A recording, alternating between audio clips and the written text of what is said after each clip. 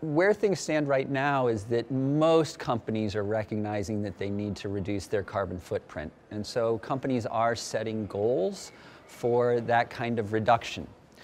Where we need to head, however, is that those goals need to be set in order to align with what the science says we need.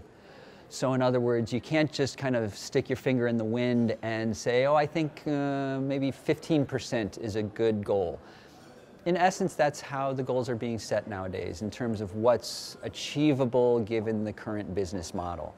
Makes sense from a business perspective, but businesses operate in the real world, and in order to have a real world to continue to be able to conduct business, we need all companies setting their goals based on the science. So the new science-based targets project, it's called Mind the Science, Mind the Gap, that's being put forth by CDP, World Resources Institute, WWF, and the UN Global Compact, is a really necessary movement in the field.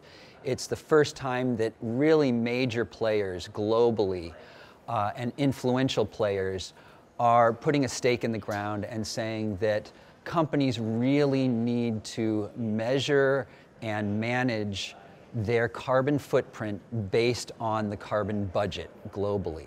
The metrics that these companies are putting out, do they actually hold water? Are they legitimate?